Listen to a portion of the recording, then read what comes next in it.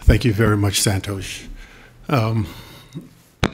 Honestly, everything I wanted to exhort on, you touched on. Philippians 2:14 in contrast to Exodus 10:23. What that darkness and the light there means for us today. So thank you so much. As Santosh was saying earlier, I also have received a lot of messages from emails and texts, WhatsApp, Psalm 91. I don't know that I've received more messages on WhatsApp more than I have in the last month, especially with all that has been going on now. I received one the other day with a picture of, I think, Moses or someone putting the blood on the doorpost, and the person said there, as Jesus, the blood covered, and the blood of Jesus also will cover our homes and our families. And they signed it off IGN in Jesus' name, I think that means. But I was thinking to myself, all these messages going around, are these folks who have walked with the Lord before all this began? Or is fear what is driving each one to quote all these verses, Psalm 91, whatever scripture you want to mention? But I want to read a verse in Psalm 50. Just for you and I, Psalm 50, verse 16 and 17. The point I want to make this morning is this: if you had not taken God's word seriously before the coronavirus hit, just rushing to find a wonderful verse in the Bible thinking that will cover you and protect you is a massive deception. In Psalm 50, verse 16 and 17, God says to the wicked, "What do you have to do declaring my statutes? Or why do you take my covenant in your mouth? Seeing you've hated instruction and you've cast my words behind you." And so my encouragement to us, brothers and sisters, God's word is wonderful. We find tremendous comfort in scripture. I have been the last few weeks, but it means nothing if before now I never took time to know it and obey it. Reading the scriptures now is just in addition to what has been done before. But simply to rush to find verses with all that is happening, supposing that will help you, is a deception. Please take God's word to heart. Even if you have not in the past, you can take this opportunity maybe to start. But don't deceive yourself thinking, I'll just read the Bible now so that God may protect me with what is going on now. No. Psalm 91, Santosh was saying earlier, I think people have been passing it around because of that word plague. Let me give you a verse that has helped me. In Revelation 16:9, it describes God as the one who has the power over the plagues. So if you're a child of God, there's nothing to be afraid. God is still in control, even over all that is happening right now. God is in charge. And one last verse that has also been of comfort to me. So Santosh was looking at contrasting the Israelites, Goshen, versus the Egyptians. What was happening between those two camps? For you as a child of God, and for me, the Lord says this to me recently, while all this is happening, what should be happening in my home, in my tent, in my home, in our church? Psalm 118 verse 15 says this. This must be the case. Again, it's a wonderful verse. You can read it and say it must be. But if you have not been walking with God all this time before this thing happened, I don't know. Is this true in your own home, in your own tent? Psalm 118 verse 15 says, there must be the voice of rejoicing and salvation in the tent of the righteous, because the right hand of the Lord has done wonderfully. I've read that verse, and I wasn't even searching for it when I saw it. I was reading just Psalm 18 for whatever reason, but my eyes hit that verse, and the Lord says, this must be your testimony in this hour. In your home, that light that we heard of in Exodus 10:23, that must be shining. No murmuring, no complaining, as we heard. And in addition to that, there must actually be rejoicing in our hearts, not because of all that is happening, but because Jesus is in our midst. Philippians 4, rejoice in the Lord always. Again, I say rejoice. We rejoice because Jesus is with us. We may be sick. Some of us have fallen sick, cold, virus, whatever it might be. But we rejoice because the hand of the Lord has done valiantly. I've tested myself with Psalm 118:15 the last few weeks. I want it to be so every day. And if it's not, let us go to the Lord to help us. We must be rejoicing in our camps, in our homes. We're all stuck at home now, all of us. So it's a good time to test this out. Perfect time to test it. When all the children are in the house, you and your wife are home, you can go out. You can go in the yard and throw football, but you're back in again. What else to do? They must be rejoicing all the time. Amen. Thank you. Thank you so much, Santosh.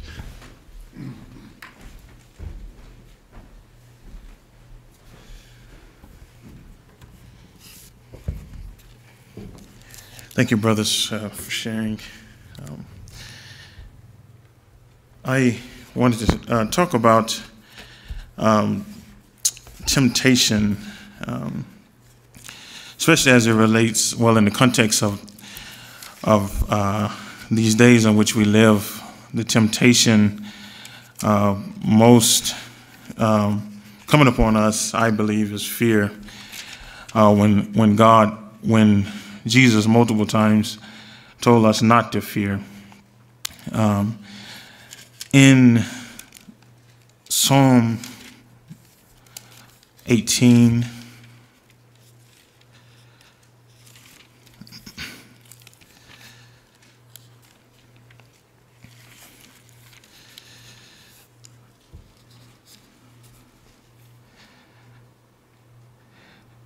Psalm 18:4, verse 4 through 6, said, "The course of death encompassed me, and the torrents of ungodliness terrified me.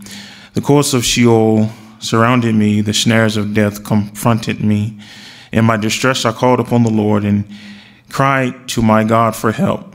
He heard my voice out of his temple, and my cry for help before him came into his ears."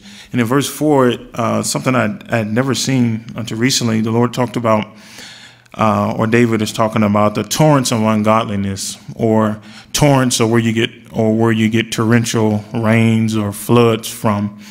It's something that is not ordinary. It's something that is relentless, or something that is unmerciful, that it comes in waves, and it's that those waves are unmerciful. Yesterday I was watching people talk about avalanches, and people testimonies about being caught in avalanches and stuff like that. And one thing that I noticed was that how avalanches are unrelenting, they're unmerciful, that whatever is in its path is going to be taken down. But in our lives, and in the context of days in which we live, is fear. But this could be anything that I take to my heart, that when those torrents of ungodliness, torrents of fear or anxiety or lust or whatever the sin may be, or whatever that temptation is, it comes in. But the Bible, David said in verse 6, "In my distress I called upon the Lord and cried to my God for help.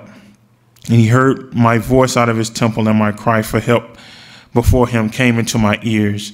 And if you jump down to verse 16, for the sake of time, but if you can read all the way down to 16, talks about how it moves God when you seek him, call out to him for help. As we hear so many times that God is on our side against the devil, against these torrents of ungodliness that are in our lives. And it tells about how God is moved when we cry out to him.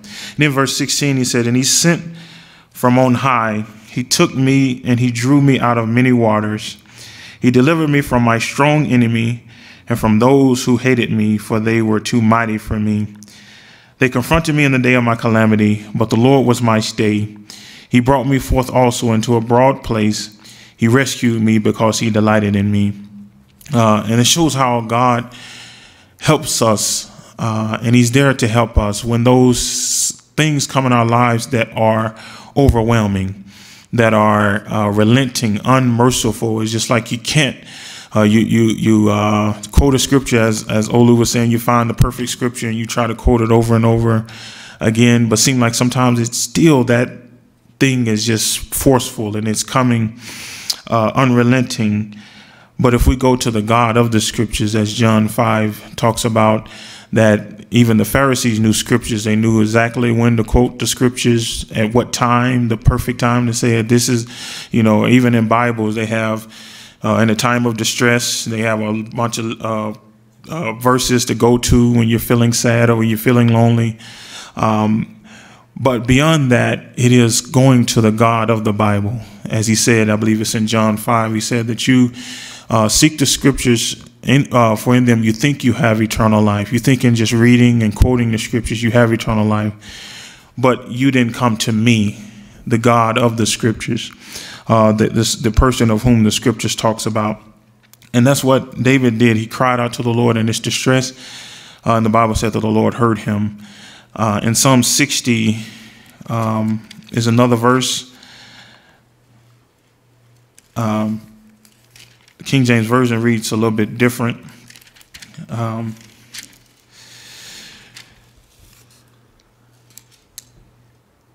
In verse, actually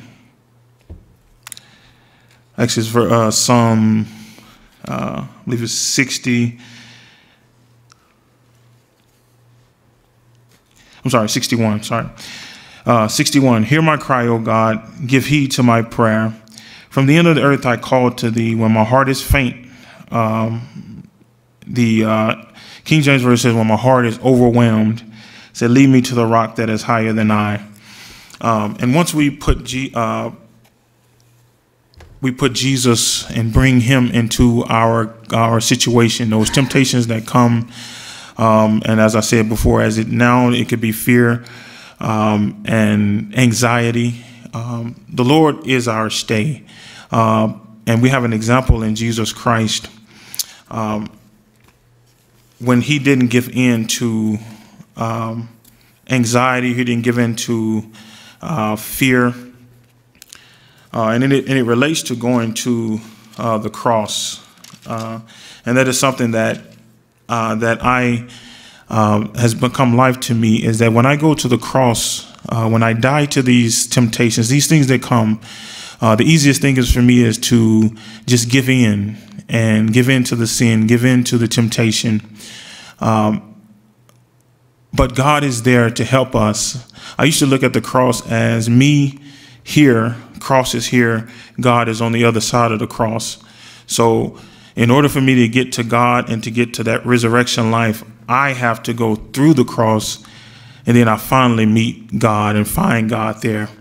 But I saw some recently, the scripture came fresh to me in John 12.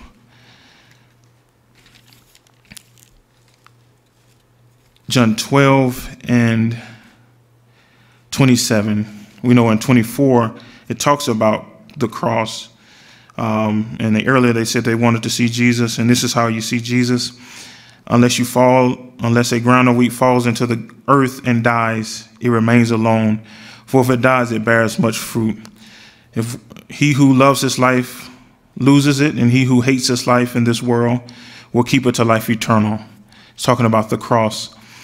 And in verse 27, he gave us an example. He said, now my soul has become troubled. His soul was troubled, but before it turned into anxiety, before it turned into fear, before it turned into sin, he immediately said, what shall I say? Father, save me from this hour. But for this purpose I came to this hour. Father, glorify your name. And then a voice came out of heaven. I have both glorified it and will glorify it again. Even before the cross, and something that in my life, that those things that come, relenting things that seem to come or try to paralyze me or try to give me anxiety or try to make me sin, or those temptations to sin, those torrents of ungodliness, I say, God, you're on my side. You're on this side of the cross. That it's not me trying to get through somehow, and then, or some psychological trick to get myself to take up the cross, and then I get resurrection life. But God, I want you to, before I go to the cross, glorify your name. You're glorified in me going to the cross and me taking up the cross and me having the desire to walk this way of the cross. Glorify your name. And once God is there, and as we know in Romans 8, he's there to help us, that if we through the Spirit do mortify or put to death the deeds of the body, we shall live. And that is something that has helped me tremendously, that even in these times where there is a temptation to be fearful, and later, even if there wasn't the virus going around, whatever the sin is, whatever the temptation is, God is there to help us. And if I take up the cross, when those things come, I say, glorify your name, Father. I want you to be glorified in me taking up the cross. And then that's when he enables me to take up the cross. It's amazing that he enables me to take up the cross, and then he gives me resurrection life for taking up the cross. And it's just a wonderful thing. And in this time of fear, we can remember that as we watch those news programs, and they almost fear-mongering seems to be, where they use certain language that incites panic. It's not necessarily just news, but sometimes things are editorialized, as they say, where it gives it. It may be as bad as it say. I don't know, but as people of God, we have a God who helps us, a God who is here to help us when those things come in like a flood. Isaiah 59 says, when the enemy comes in like a flood, the Spirit of the Lord will lift up a standard or a banner against him, a banner saying that person belongs to me.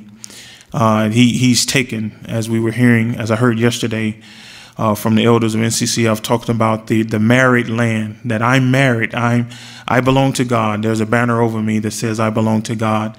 And as we heard earlier, not away from the physical things, but from my soul, my spirit being contaminated.